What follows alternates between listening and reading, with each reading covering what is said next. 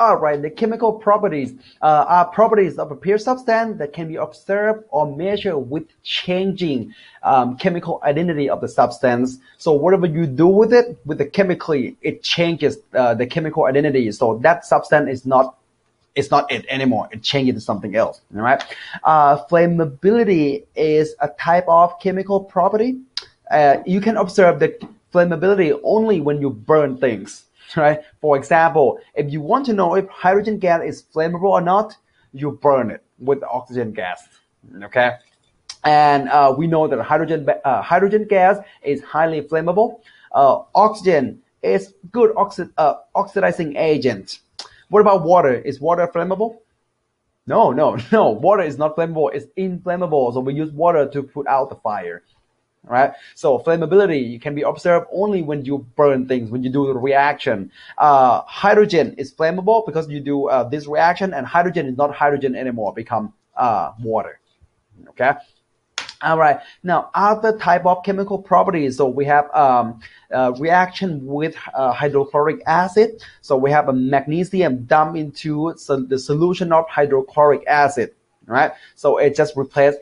So magnesium replaces hydrogen. Pair up with chlorine, hydrogen comes out, become hydrogen gas. We'll talk about this reaction later. Okay.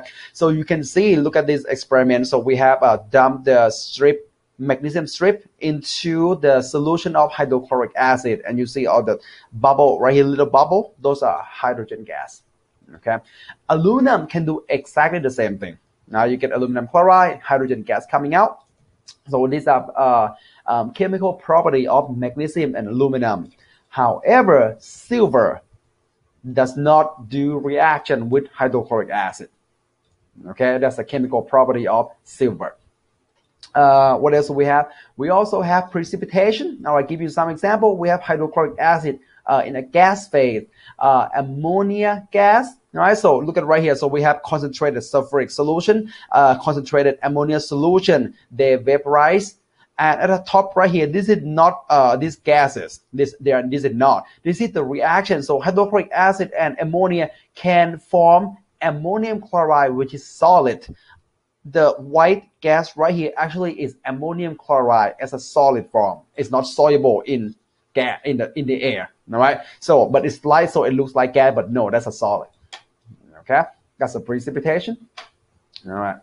What else we have? Oh, an acid-base property. So we learned in an acid-base chapter. So we have an indicator to tell you is it acidic or basic solution. If I get a juice from this red cabbage, which if we act as an indicator, drop into hydrochloric acid, the color changes to red. If you drop into a basic solution like sodium hydroxide solution, drop it right there, you get a yellow. Okay, that's an acid-base property. You'll learn about this in an acid-base chapter.